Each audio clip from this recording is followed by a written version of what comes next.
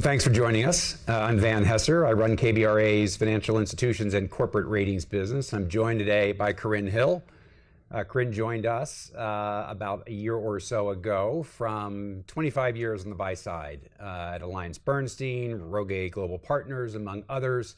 A lot of that time was spent covering the energy sector. Corinne, you've written your first piece on the energy space, and very timely given we're now entering another period of commodity price volatility in the energy space. We took a very interesting approach, I thought, in taking a look back at the price collapse we saw back in 2014 and 15. And at that time, a legacy rating agency highlighted what it thought was fundamental and structural changes in the energy space, fundamental deterioration, and reacted with sweeping downgrades across the sector. You had a look back at that. What did you find? Well, we wanted to test their theory that the industry's ability to generate cash flow was weakened. And we tested that conventional thinking. And we believed that the fears were overblown, that the ability to generate cash flow has not weakened. And metrics actually support the industry recovery. And also equity and credit markets do as well. They confirm this. Right. So one of the things that at least with now 2020 hindsight, is there seems to be a range of both management behavior in terms of risk appetite, as well as, and again, to your point, picked up in markets. Is that what you found looking across the industry? Yes, there was a wide differentiation of risks across the industry. The industry is not just a clump of similar risk. We have to look at each individual company for their unique characteristics. Yeah, and do you think that there is this structural, fundamental deterioration in the energy space, the energy sector's creditworthiness?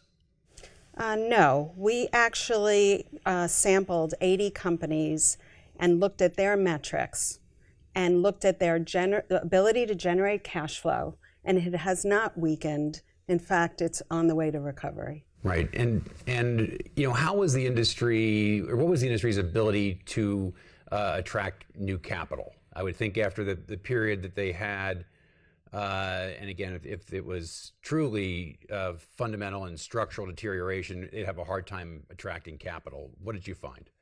Well, some companies evolved.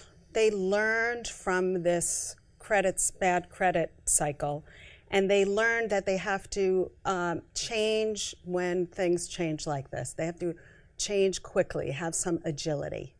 And as a result, they did changes so that they could thrive afterwards and attract capital. Yeah, and has the industry sort of gone back to at least some companies' previous ways and is behaving recklessly, or is there a more sobered approach to how they're approaching price volatility today?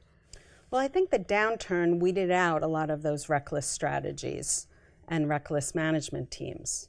I think, though, there are still some reckless management teams that are still outspending cash flow. That will not go away.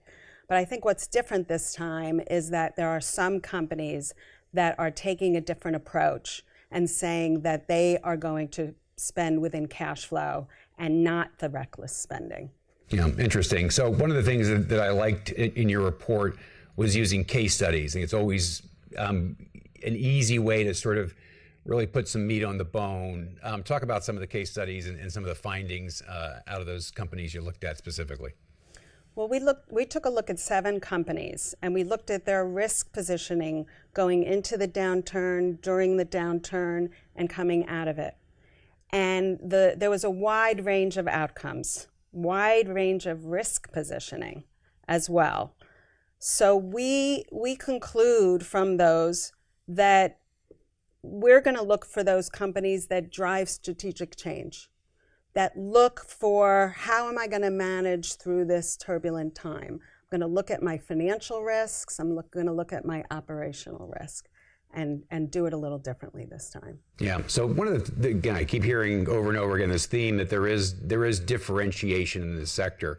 So does it make sense to sort of tar the industry with a broad brush, or is it really is the right way to look at the sector on a company by company basis, how they're positioned, what their risk appetite is, how they manage those risks? Yes, of course. There is a vast differentiation.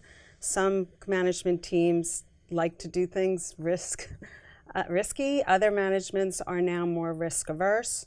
We're trying to learn ourselves what kind of management team is going to be successful with this price volatility. And we've learned that there's going to be, price volatility is going to continue. There's geopolitical risks, there's OPEC risks, there's supply risks. And we want to watch management teams, kind of learn to operate in a low price environment by being prudent. Right. Sounds like the right approach. Take a look at Corinne's report, available on our website. All you have to do is register, pull down the report. I think you'll find it very interesting. Thanks, Corinne.